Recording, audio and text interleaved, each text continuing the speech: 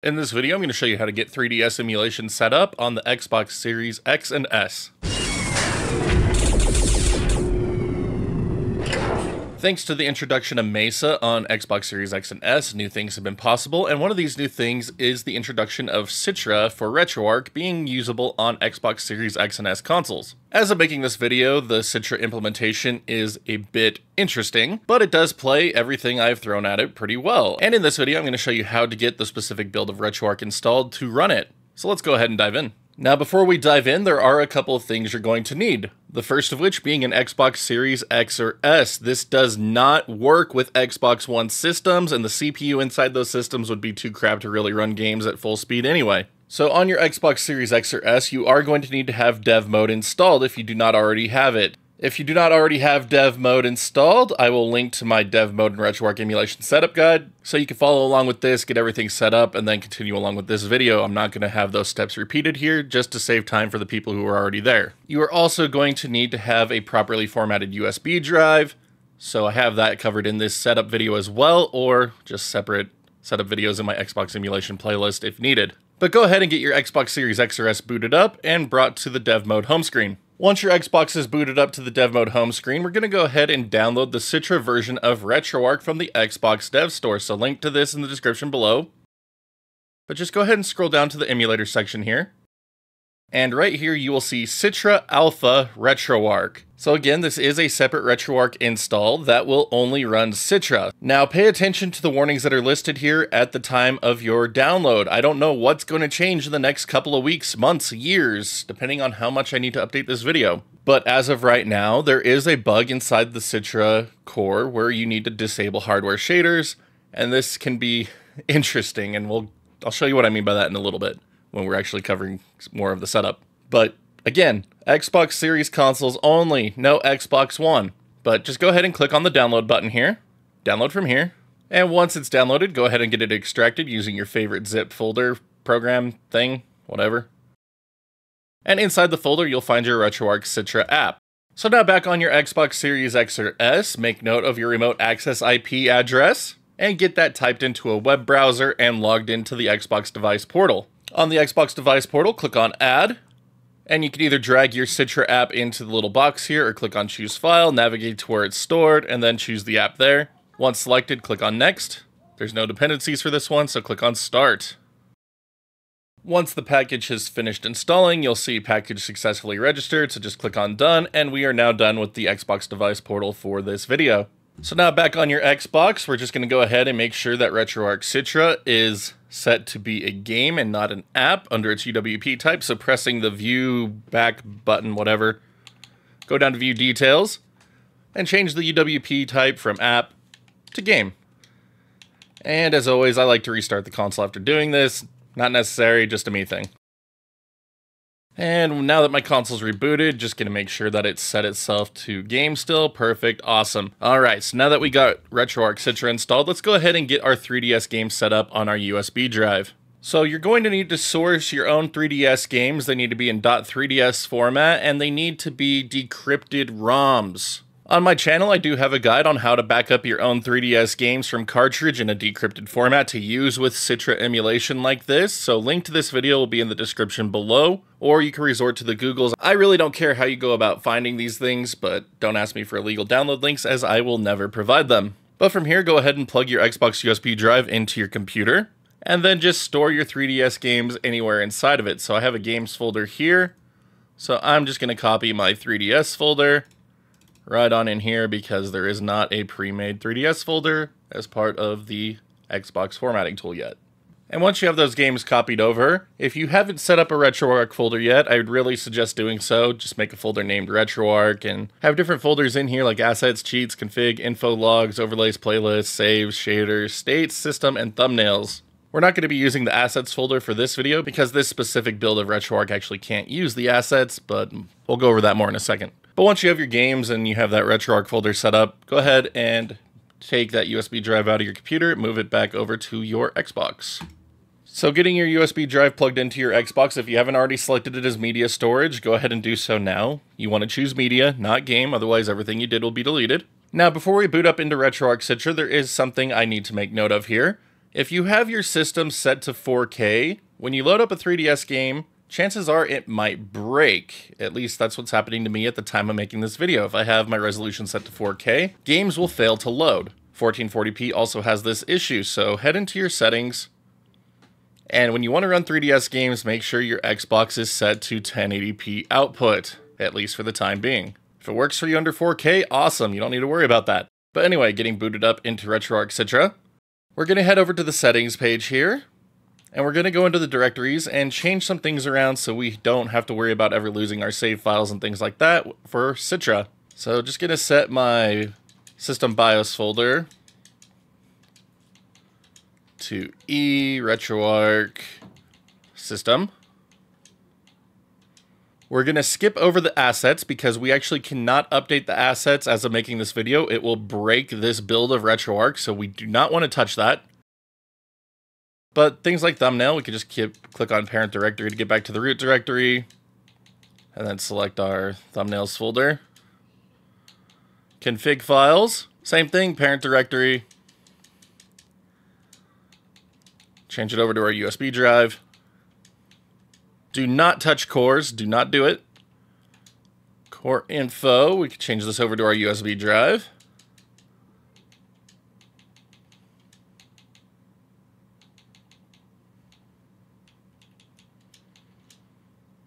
So just run through and change over all the folders to USB, especially the save folder.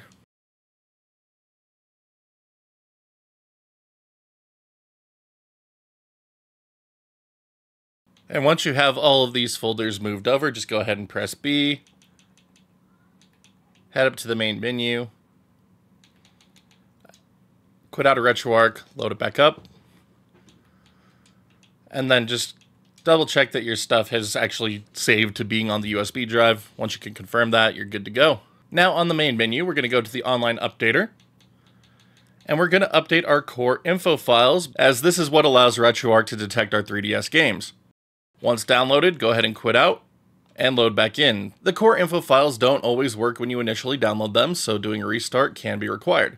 But you can make sure that it works just by going into load core, and if it looks like this where it says Nintendo-3DS Citra, you know you're good. Now if you'd like to, you could come in and change some other things about Retroarch, just like you would on the default Retroarch install. So I'm going to go ahead and change some menu item visibility here because I really don't like it. So we don't need the core downloader right now because this build doesn't support much.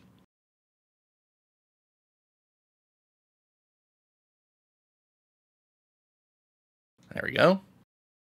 And then I'm also going to go into video and enable integer scaling. This is an option I like to have for the best possible video output. It does result in black borders, so a lot of people will not like this, so just decide for yourself. And then under synchronization, going to turn on automatic frame delay just to help out with some input lag. Under input, going to change up my hotkeys here. So menu toggle controller combo, this is set to start and select by default. I'm just going to change this to L3 R3 for my personal use. You can choose between any of these for yourselves. Then I'm going to have a hotkey enable set, and I'm going to just set some hotkeys here. There we go. And that's all I'm really going to worry about for my Citra Retroarch setup. But once set, go ahead and save your current configuration, and then restart Retroarch for the changes to take effect. So there we go, a lot cleaner to look at. From here, we are free to begin loading up 3DS content. So one method of doing so is to go to load content, head down to your E drive, navigate to your games folder, and find your Nintendo 3DS games. Then you can just select a game and it should boot right up. Since that method is pretty long-winded, I'm just going to head down to import content. Now from here, head down to manual scan, content directory, navigate to your 3DS games folder. Tell it to scan this directory. Now under system name, since we can't download the Retroarch assets file, we're not going to get a nice looking playlist to begin with, so I'm just going to tell it to name the system after my content directory. Default core, going to choose Nintendo 3DS. If you have your game separated into subfolders, make sure scan recursively is turned on. And then just tell it to start the scan. And so that leaves us with a nice 3DS playlist entry here with all of our games, like so. You can add thumbnails to this playlist if desired, but to keep this video a bit more brief, we're going to go ahead and skip over that. But anyway, now we are going to go ahead and load up a game from our playlist just by pressing A and then pressing A on Run. And that will boot us into our 3DS game.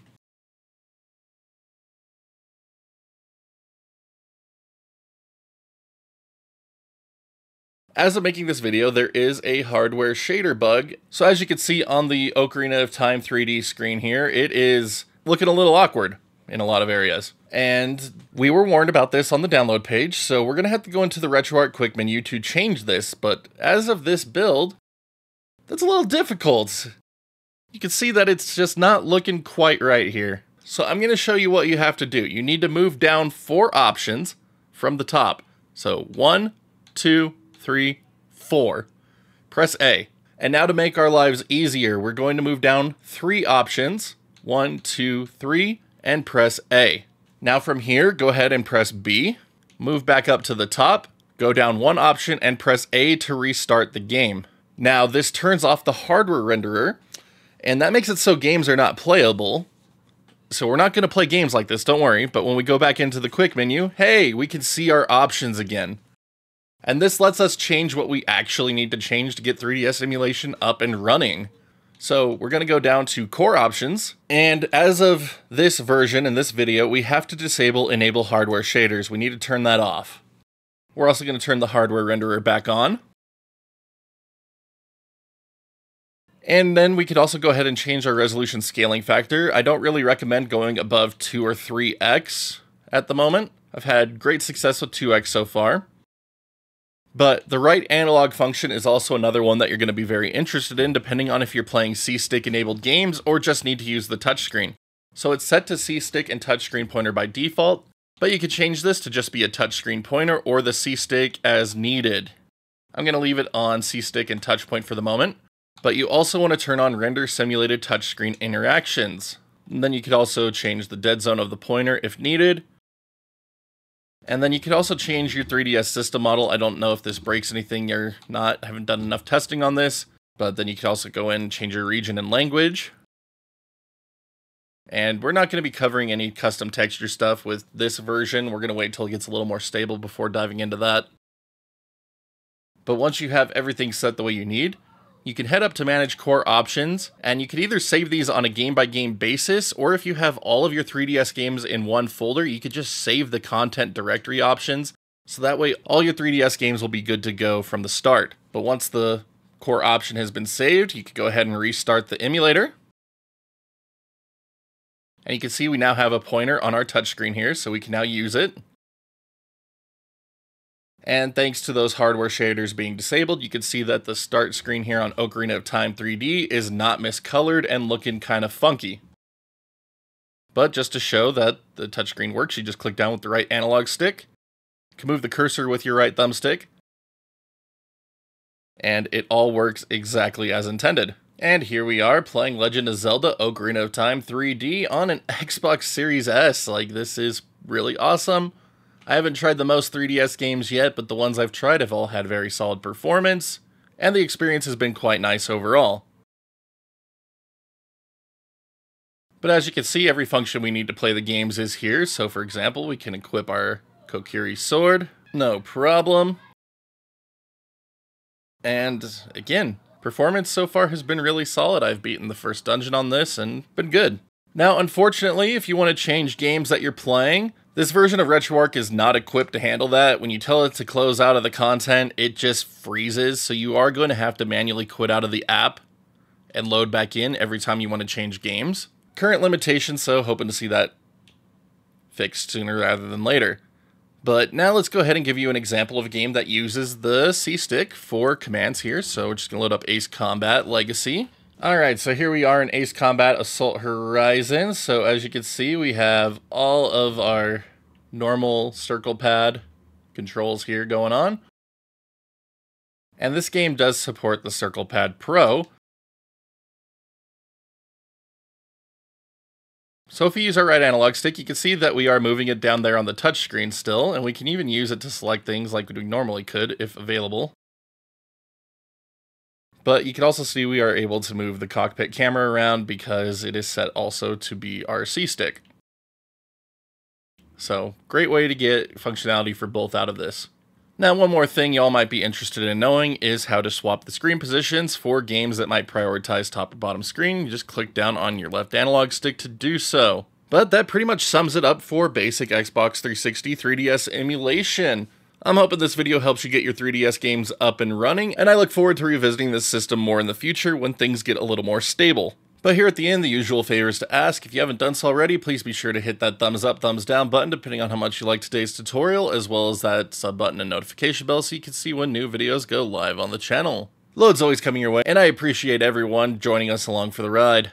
If you'd like to further help support the channel and keep it going, you can check out the join button here on YouTube or the Patreon link in the bottom right hand corner of the screen, as every little bit helps keeps this place going. Big shout out to all of our current backers. Thank you so much for believing what we do here and helping us keep it going for so long. But until next time, wonderful internet peeps, you all stay awesome, keep on gaming, and we'll see you back next video.